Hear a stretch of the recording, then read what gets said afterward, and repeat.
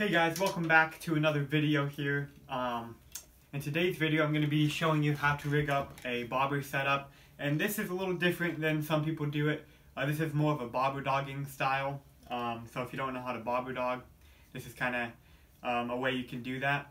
And this is how I rig up when I'm fishing beads and a lot of times eggs, beads, eggs, yarn, different bait presentations. This is how I'm going to be doing it. So to start off with your rod and reel setup, this is actually a bait casting rod. You can use a spinning rod, but any rod will work. You want something that's probably about 8 foot to 10.5 foot. You can go even longer or shorter if you wanted, but for me, my personal preference would be like an 8.5 to 10.5 footer. I think this one here is like a 9 footer. So that's the rod. You can use bait caster or spinning. For the reel, that's on here. I have a bait caster. Obviously, with a spinning rod, you'd have a spinning reel. Anything that has a decent quality, has a good drag on it, and can hold a good amount of line for the steelhead, because you don't want to hook a steelhead and have it, run on, take a bunch of line and spool you. So just something that will hold a lot of line. And for the line, I'm using braid. This happens to be 20-pound braid. You can use 30, 40, you can even go up to 50 or 60 if you wanted, but 20 or 30 pound is what I like to stick with. And with that braid, you can fit a lot of braid. It's got small diameter, so you can fit a lot on your reels. So usually when I'm fishing with the braid, you don't have to worry about not having enough line on there, because if you go to the store and buy a big spool of braid and fill up a reel, you're pretty much good to go. So let's get into the rigging part. So off that rod, I've got my braid coming off, and what I'm going to do to get this started, I'm going to take a bobber stop. Hopefully you guys can see that. But I'm taking a bobber stop, and I'm actually going to put 2 bobber stops on just to hold my bobber so it's not sliding around too much. And there's different brands and different styles of bobber stops. I like to use these ones, these little egg stops. They go on your line. Hopefully you can see that, like so. And what that does, I actually put 2 of them on, like I said, but it basically just stops your bobber from sliding up. I'll get to that in a little bit. But to make different brands, different types of them. This is just the type I use because I have them. I use this for bass fishing. So then what I'm going to do is I'm going to take a little bead. It's just a little teeny bead for rigging up. It's not one that you'd necessarily fish with, but just a little bead. And all that's going to do is stop your bobber from going over those bobber stops, because those bobber stops are small enough to where that bobber will slide over it. You don't want that to happen. So slide on the bead. And then for the bobber, there's tons of different brands out there. You want to make sure it's a slip bobber, so it's got the hole going through it. And there's different brands. This is just like a cheap foam bobber, which works fine. Bunch of different brands out there, so you can just pick up a few, try a couple out and see what you like.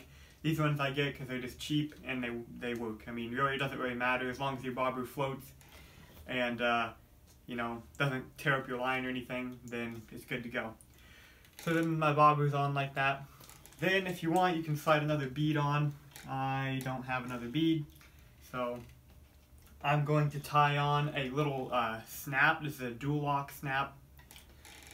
Hopefully you can see that, but you could use a swivel if you wanted. For me, I like using these snaps because it's just easier to change. And you guys probably can't see this, but I'm going to tie a palmer knot with braided line. Always use a palmer knot. Alright guys, so there you go. I got that little snap tied on, the little dual lock with the palmer knot. Always use a palmer knot with braid.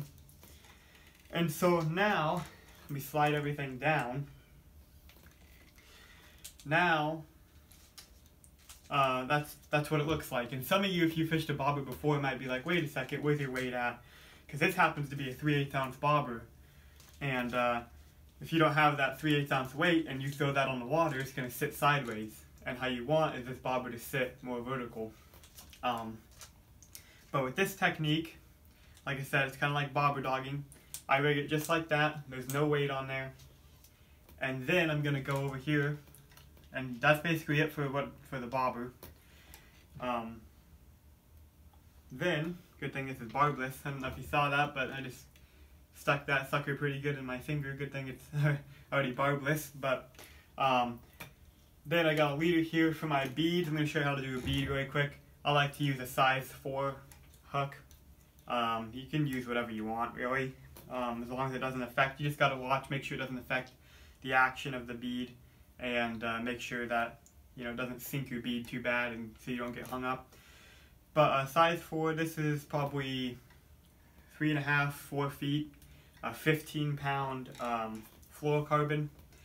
And line, people can argue all different things about line, but for me, with the fluorocarbon line that they have these days, it's basically invisible underwater. I don't think it really affects the fish. Maybe if you're in super pressured water or something, or super clear water, but to me it doesn't really affect the fish as much. And so there's my hook, and like I said, you can run with this technique. You don't have to put a bead on there. I'm going to show you how to do a bead. You don't have to put a bead on there. You could run eggs, you could run a corky and eggs, corky and yarn, you can run a yarn ball. But then with this, what I'm going to do next is slide a bead on to a little steely bead. Actually, this bead here, I think, is a Brad's bead. So I slid it on, and then I'm going to move that a couple inches above the hook, about 2 inches or so. I used to be way more particular on how I did this. Just dropped the bead, but I used to be like, oh, it has to be 2 fingers, or it has to be 3 fingers, or whatever. Now I'm just like, oh, just pull it up a couple inches. Take a toothpick. They make different pegs out there, but the easiest one for me is just toothpick. Stab it in there. Push it down. You don't want to push too much because you don't want to fray up your line too bad. But just push it in there nice and snug, and then just break it. And now that bead is pegged just like that. And then it's going to go down the current, washing down. So now you come to the other end of this, and I'm going to tie a loop in it. You can adjust your leader to however long you want it. I like to stick between 3 and maybe 5 feet. You're going to take that and make a loop. I don't know if you can see, but I'm going to tie a little loop in my line.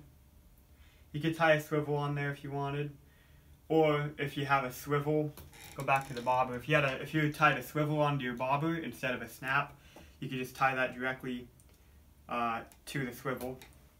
But then, so I've got a little loop right there, and then I've got a bunch of tag end. You see how much tag end I left on this loop? And I'm going to cut this down, but I'm going to leave quite a bit off. So take my knife and cut it down. But I'll show you. Hopefully you can see. There's the loop, and I leave quite a bit of tag end on there. And the reason for that is that's where your weight is going to go. You have to have some kind of weight in this rig. If you threw this out like this with no weight on there,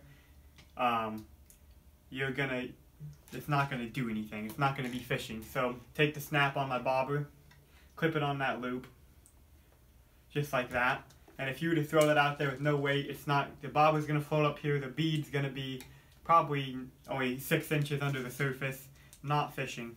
So what you need to do with that big tag in that we left on there is grab a piece of pencil lead, and this is hollow core pencil lead, and that's a pretty good size right there.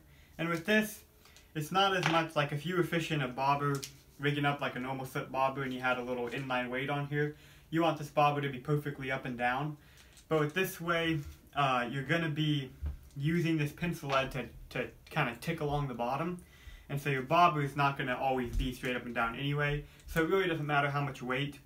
You can also adjust it when you're out on the river, but you just want enough weight to get down in the water column, get down on the bottom, and make sure that weight is down there ticking along the bottom.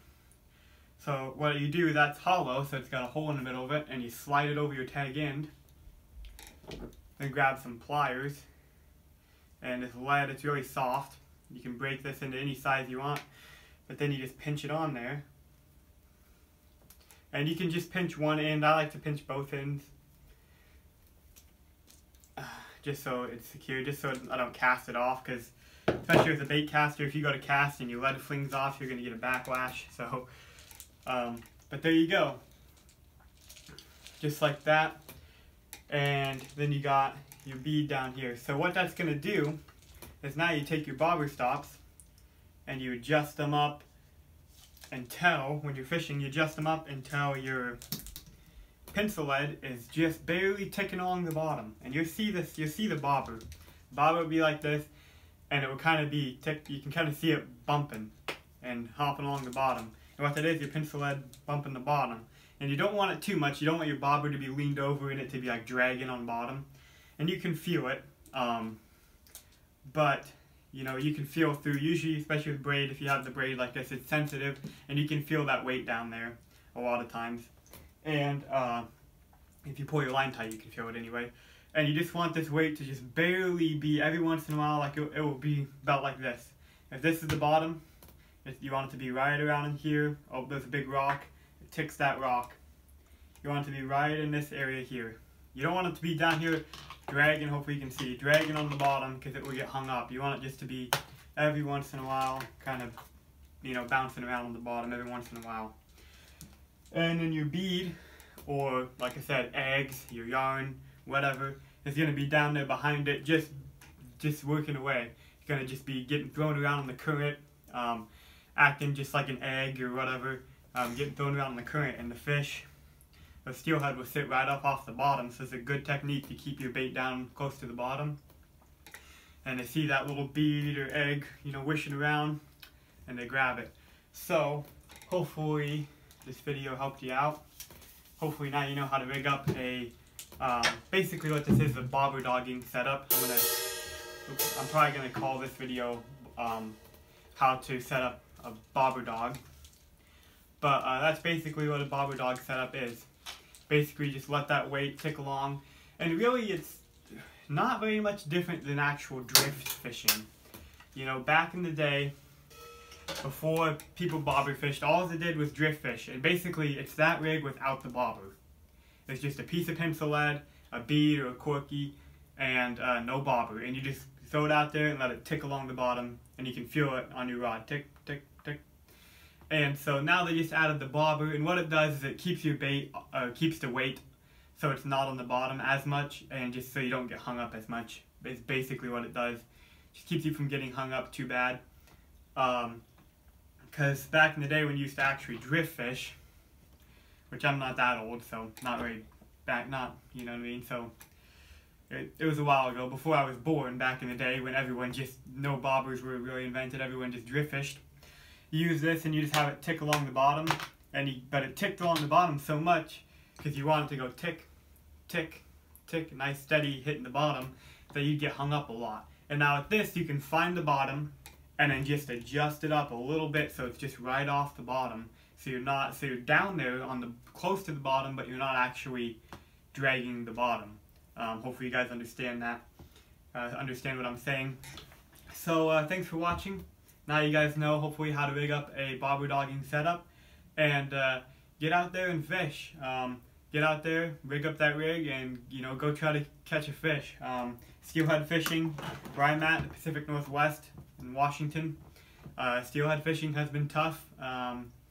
We've hooked a couple this year. There's a few fish out there, so get out there and try her out and see what you guys can do. So see you in the next video.